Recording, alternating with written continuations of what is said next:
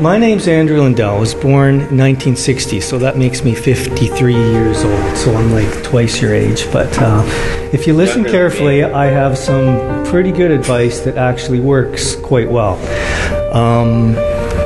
Every piece in here is different, but it does have a very special meaning to me.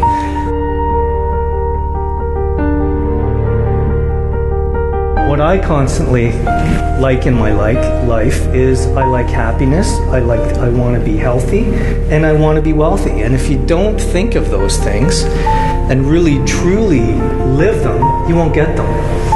So when I look at this, it reminds me of you have to ask. If you don't see yourself there, you won't get there. And the other thing that I like about this is it's full of positive energy. Again, that relies on the law of attraction, which is if you surround yourself with positive energy, positive things will happen.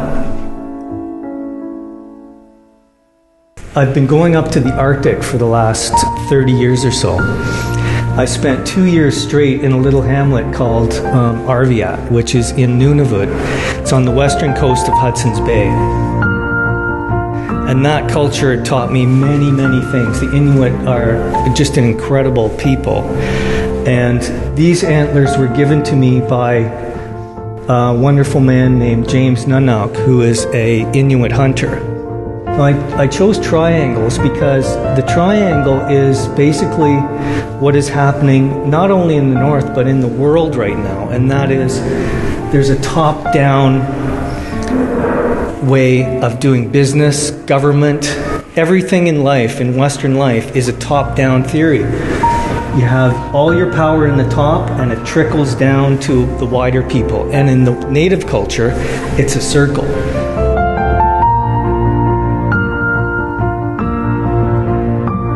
This is one I call Arviat, and I really like this because of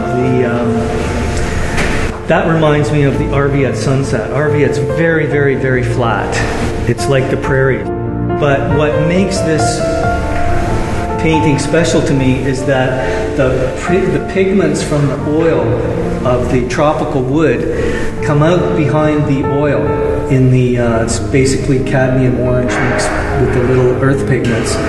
But every year it changes its background. It's kind of like the clouds moving.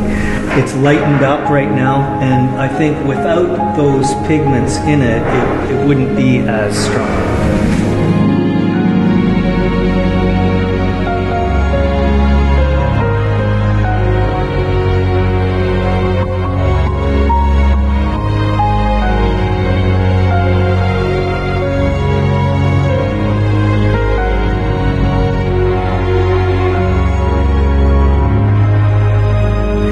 I was in a really bad industrial accident.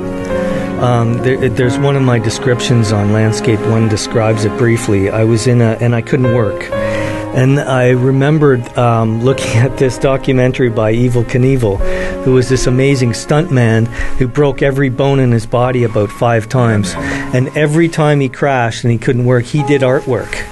He painted and did stuff. So when I was unable to work, I thought, wow, if he can do it, then maybe I should. So I discovered that was at the age of 40, that I would go back and I would actually try and do an artistic panel as opposed to a piece of furniture or something functional in the house. This was basically just a wall piece, which I had never done before.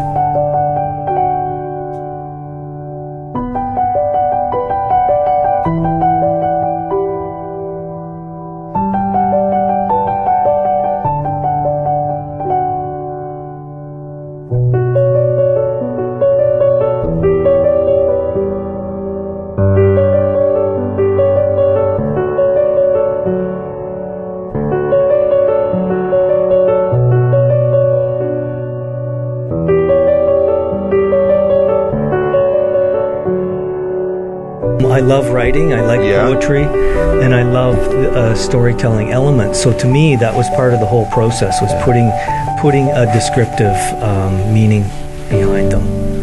Are you concerned that Henry doesn't think you're a real artist? Yes.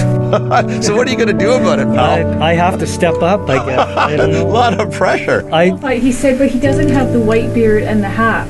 So maybe we just need to work on the facial.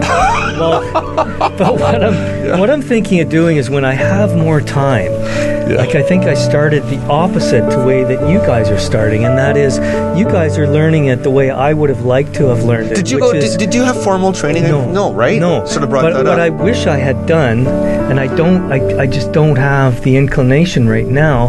In the future, I'm going to learn how to draw.